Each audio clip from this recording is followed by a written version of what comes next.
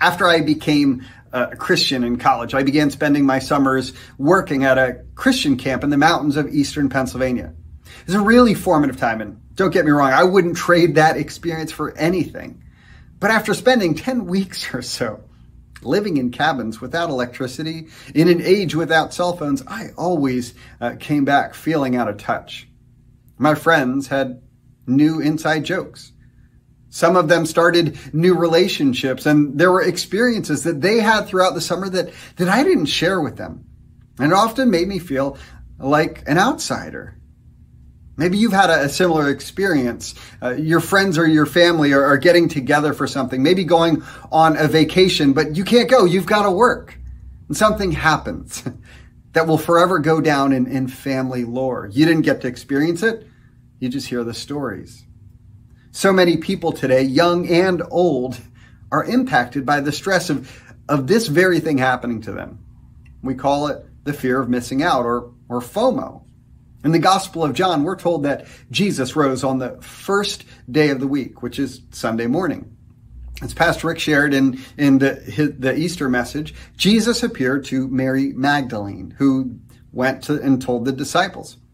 In John chapter 20, verse 19, John says, on the evening of the first day of the week, so this is Sunday night of the same day, when the disciples were together, with the doors locked for fear of the Jewish leaders, Jesus came and stood among them and said, "Peace be with you."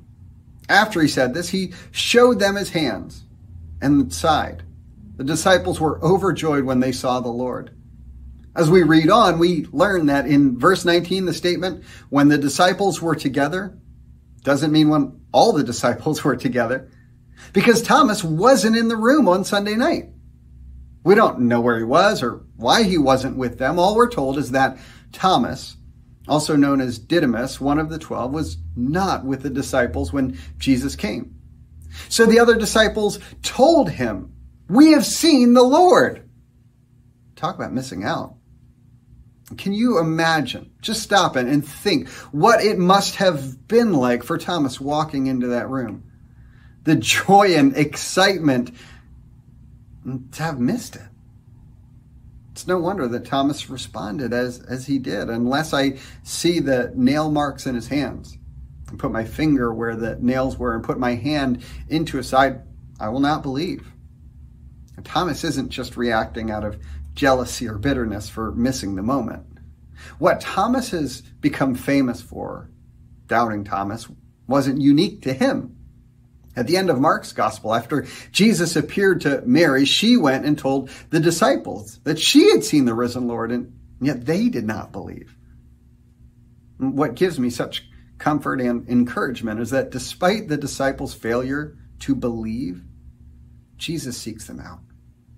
He shows up and he reveals himself to them. And picking up in John 20, verse 26, it says, a week later, his disciples were in the house again, and Thomas was with them. Though the doors were locked, Jesus came and stood among them and said, "Peace be with you." And then he said to Thomas, "Put your finger here. See my hands? Reach out your hand and put it into my side. Stop doubting and believe." That's the passage. There's really nothing else going on here.